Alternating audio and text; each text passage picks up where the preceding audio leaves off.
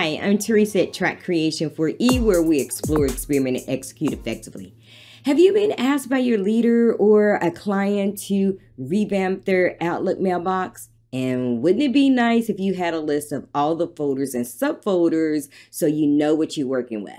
Well, that's what I'm going to show you today. I have come across a Microsoft Visual Basic for application script, a VBA script, a fancy name for running a macro that was going to really help you download all those lists of folders right into a new email message, and then you can work with it. Don't get intimidated because you're running a macro. It's real easy to do. Let me show you how. Okay, so I have navigated to Outlook for Windows, and the first thing we want to do is press Alternate F11 to open up the VBA editor. So Alternate F11, and then from the top ribbon, click on Insert, Module. And once this window open, I have already copied the script, and all we're going to do is press Control V to paste it.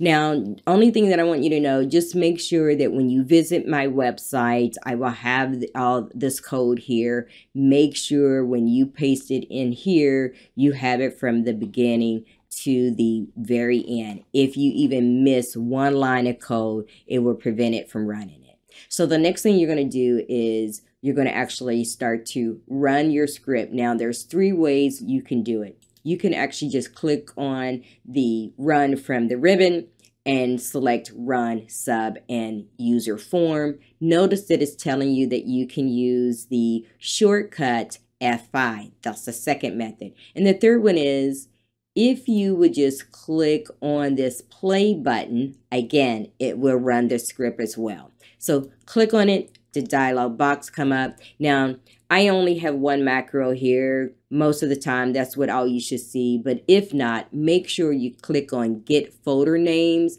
and then hit Run.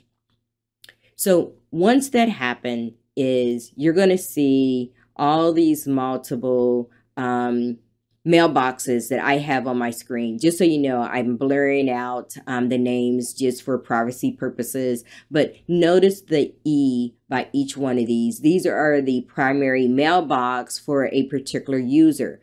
Once you click on that, click on one and press OK, you will get an email with all the subfolders. So again, I'm going to blur out the names on here for privacy purposes, but I have a list of all of my folders and subfolders in a matter of clicks. So wasn't it very easy?